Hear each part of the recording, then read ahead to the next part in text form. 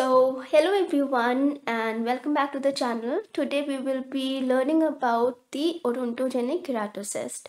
So this video is about the definition, the pathogenesis, the clinical diagnosis, the clinical signs and symptoms, treatment, and a little bit about the history of odontogenic keratocyst.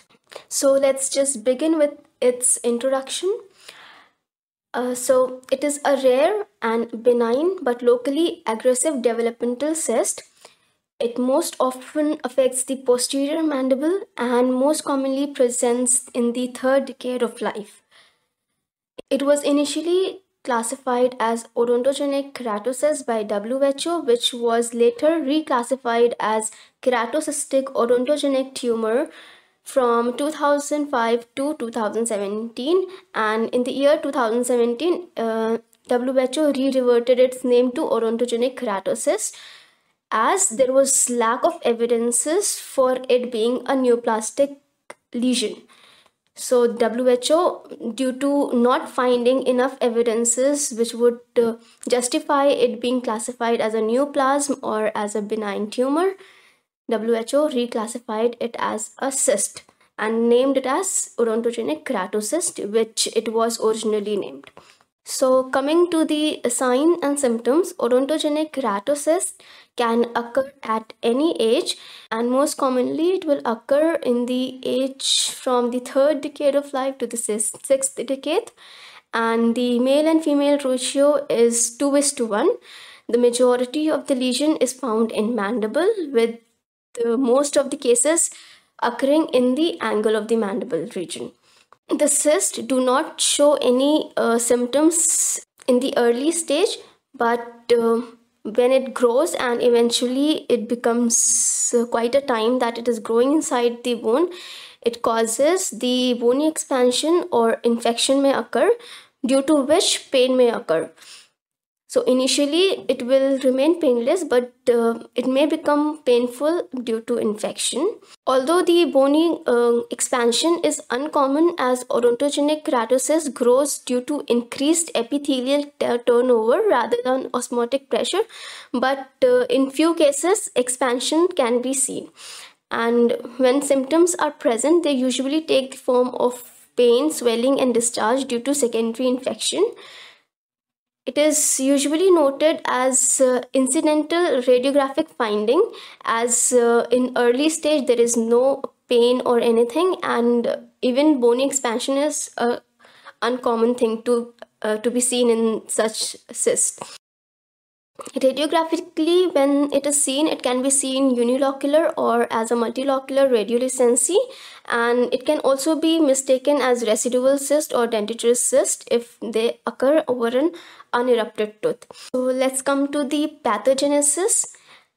It originates from the odontogenic epithelium or the dental lamina in the alveolus left from the tooth developmental stage, and they are mainly thought to arise from the rest of series. There is another genetic aspect of the pathogenesis as well.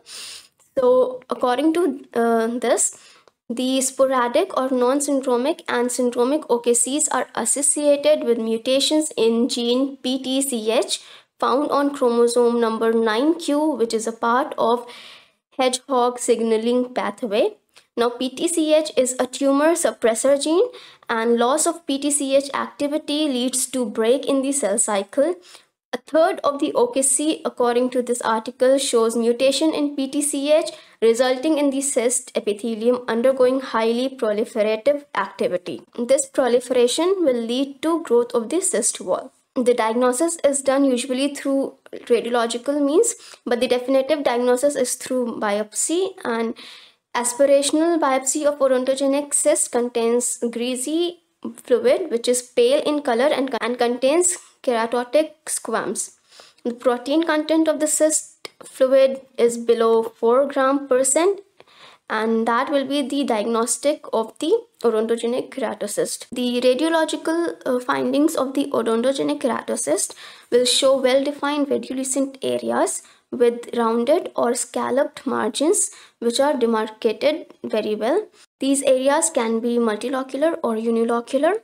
The growth pattern of the lesion is characteristic from which a diagnosis can be made, as there is spread of the lesion in the forward and backward direction along the medullary cavity with little expansion or no expansion of the bone, and there will be no resorption of the teeth, or the resorption of inferior dental canal will not be seen, and teeth displacement is also minimalistic because of the spread of the odontogenic keratocyst is in the forward and backward direction, causing no expansion.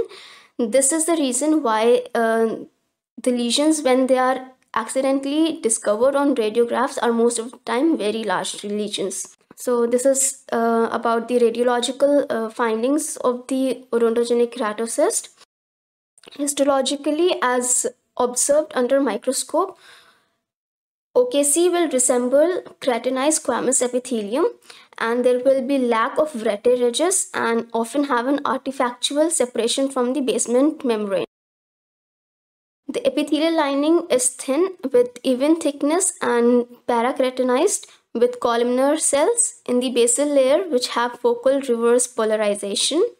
The basal cells are an indication of the odontogenic origin as they resemble the pre-amyloblasts. The epithelium can separate from the wall, resulting in islands of epithelium, and these islands can go on to form satellite or daughter cysts, leading to an overall multilocular cyst.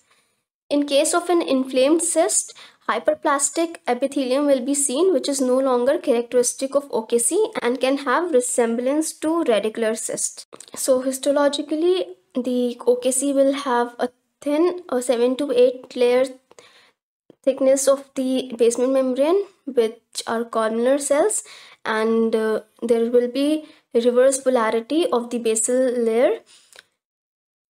Reverse polarity means that the nuclei are present on the opposite side of the cell or opposite pole of the cell, and the rete ridges or the rete pegs will be absent.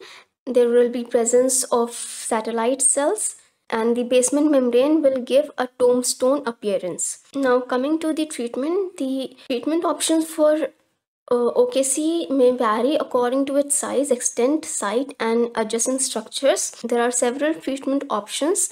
The first one is the surgical enucleation, that is the removal of the entire epithelial lining of the cyst.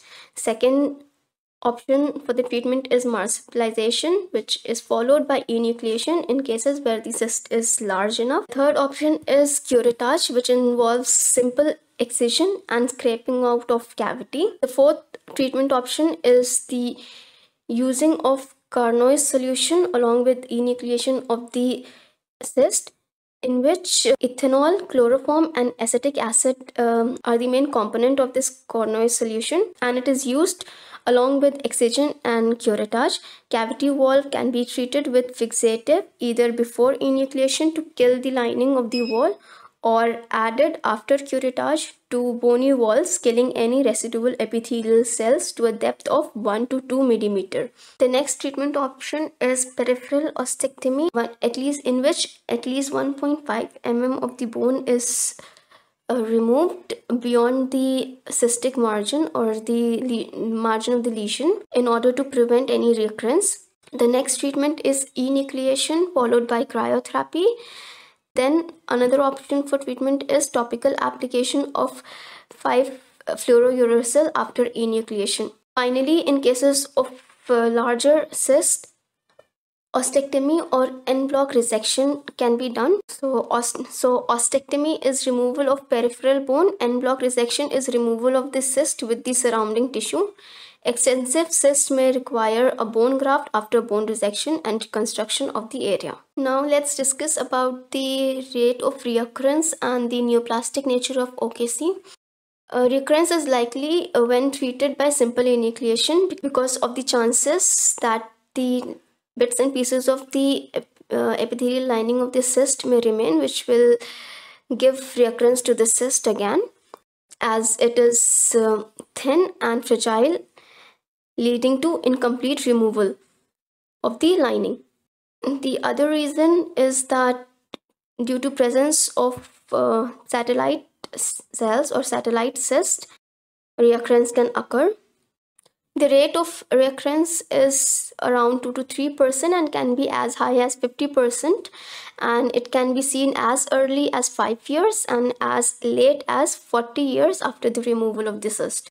The neoplastic nature of the OKC has been a debate since a long time, and due to the high recurrence rate, late detection when the cyst has grown very large, and causation of tumor suppressor gene inactivation, a few people have classified OKC as benign neoplasm, but the evidence to suggest that this type of cyst is not a neoplasm is that it responds very well to marsupialization. Now, in the end, let's discuss about the differential diagnosis. Radiologically, odontogenic myxoma, ameloblastoma, central giant cell granuloma, adenomatoid odontogenic tumor, and dentigerous cyst are the differential diagnosis of OKC. And histologically, orthokeratocyst, radicular cyst, and ameloblastoma will resemble OKC. So this was all about odontogenic keratocyst. It's a wrap for now. I'll see you in the next video. Bye bye till then, and take care.